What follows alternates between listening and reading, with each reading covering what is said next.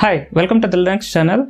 Oftentimes, once you start learning about programming and once you start learning the differences between structured programming versus object-oriented programming, and there is a point where in which you start learning about various systems concepts and basics in C programming, and there may be a point in which in your college textbooks, and in case if you are doing a sort of programming course, there may be a situation that they may suggest you to completely avoid using GOTO statements. If you are using C code, and if you are using C++ code, they will suggest you to use the try-catch statements constructs, the programming constructs as so they often suggest the GOTO statements are not a good way to write your structured programming programs or code. And there is also a different reason that in case if you use GOTO, there is a sort of confusion happens in terms of your code readability, and as well as they insist the altering the flow of the code will cause sort of confusion within your code. So this is the reason exactly the usage of GOTO statements is always suggested to be avoided, or in case if you are using a lot of GOTO statements within your code, they sometimes ask you to eliminate these statements and replace the entire code with structured coding constructs as. And once you start learning and reading about Linux kernel source, and once you go through the source code and do a code walk of Linux kernel source, you will be quite amazed to see the abundant usage of GOTO statements. And you can find almost in a single API they may use like 3 or 4 GOTO statement constructs and GOTO labels within a single API. There are cases as so. Other than that, you may even find various kernel modules and network stack also using GOTO statements abundantly. So the idea behind the usage of GOTO statements within the kernel source are for multiple reasons. One is to keep the code as simple as possible, and in this case, on a contradictory belief, using a GOTO statement causes a confusion and readability of the source code in the Linux kernel source. It's been used in a creative way so that if you want to handle an error condition, you can almost skip with this GOTO. In case if you are writing an API, and in case if you are hitting out any sort of error condition, something like this. As you can see here there is a GOTO statement, but we can take some other example. Let us say in this,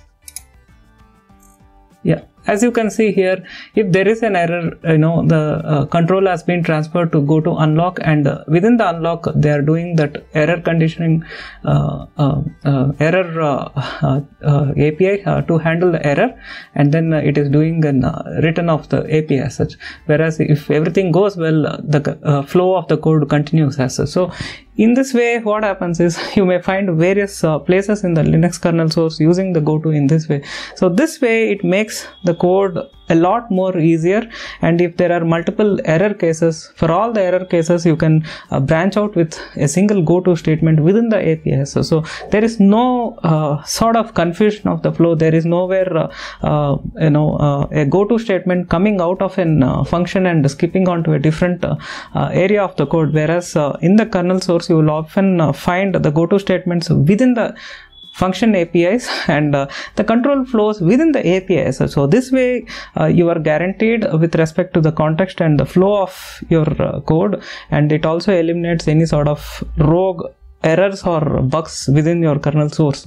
Other than that, in the kernel source you can also find GOTO statements are being used in another case, like to do some sort of code optimization, because once you compile this code and once you get the binary or the assembly code out of this C compiled code, you will find the assembly code is highly optimized, and everywhere there is a GOTO statement is involved, the assembly code is highly optimized, because these statements gets converted into branching statements within the assembly code, like jump statements. So in this way what happens is there is least amount of optimization issues can happen with GOTO statement. So this is also one way.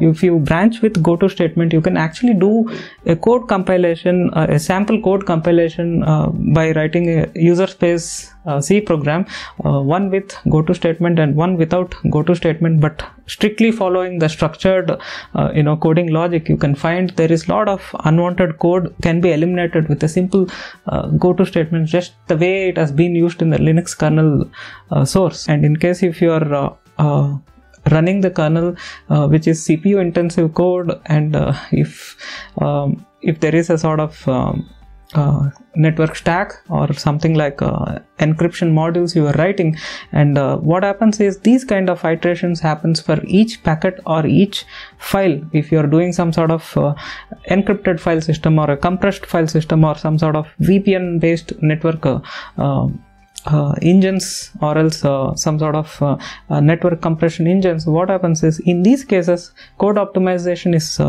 the most important factor, and you need to consider this particular code. A single line of such code will run per packet or per instance of the data chunk, whatever it is processing as. So in that way it is a lot more important to understand what way you can write the most optimized code, so that even the compiler can generate the optimized binary output of this compiled source code. So this is the reason GOTO statements are used by and large throughout the Linux kernel source, and you can find in various places it's also used for optimization and as well as to improve the code readability, and it is used in a safer way as. So in case if you are coming from user space programming, and if you are strictly into writing structured programming without any GOTO statements, you should also understand there is a different world exists, and there is nothing wrong in using GOTO statements.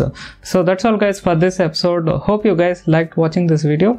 Please do subscribe to this channel, and in case if you are interested, you can check out my research project which I am working, which is called as Toffee as well as Toffee Mocha. Toffee is a WAN optimization project, open source Linux kernel based WAN optimization solution, whereas Toffee Mocha is a Linux kernel based WAN emulation or a network simulation software which I'm currently working on as such. So it gives you a lot of insight in terms of learning and controlling your network flow, and with a platform like Linux operating system, and it also gives a platform for you to understand.